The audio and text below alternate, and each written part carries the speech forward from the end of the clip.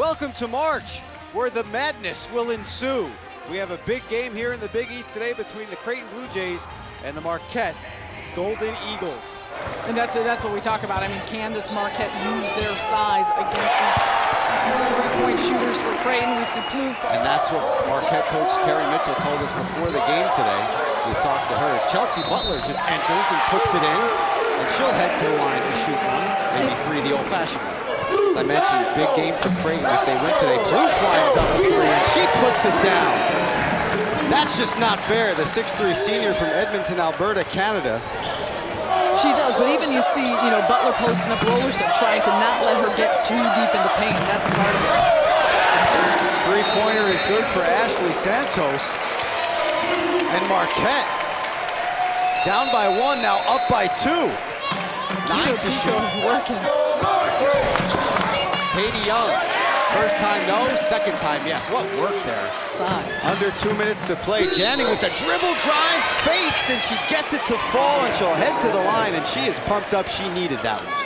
So they just put it out of their minds and just did work as Morse lines one up, and she is silky just inside the three-pointer. Full court pressure here by the Golden Eagles as Janning looks to pull from three at the end, and it goes off the backboard, no good. So at the half, Marquette with a 1-point lead over Creighton, 33-32. Here's how her team run if they're not Steeler fans. Plouffe streaking down the middle of the lane, lays it up and in.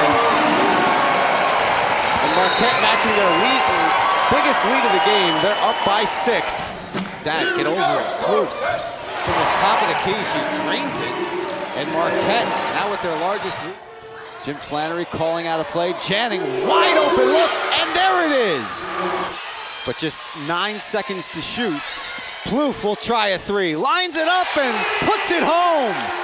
Oh, baby, we're tied once again. The DePaul men play at the All-State Center. Sarah Nelson, a long three, and Nelson buries it.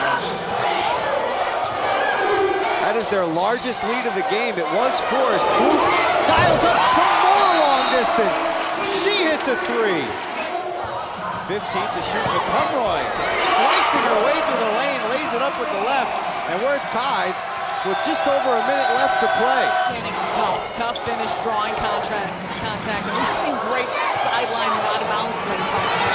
Alicia Morse for three, and Marquette retakes the lead. They are up by 1.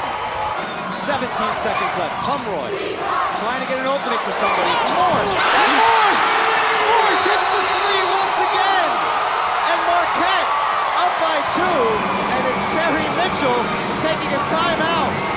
She's only a junior. She comes off the bench. She's third though on the team. And again, she's about 3 feet from behind the line, but both these teams have shown to have range. Janning gives it up. Sammy Jensen from way downtown off the mark, and the Marquette Golden Eagles are going to hold on and beat the Creighton Blue Jays in an extremely exciting game here at the McGuire Center. Just a deflating loss for this Creighton Blue Jays team and a great win for Marquette.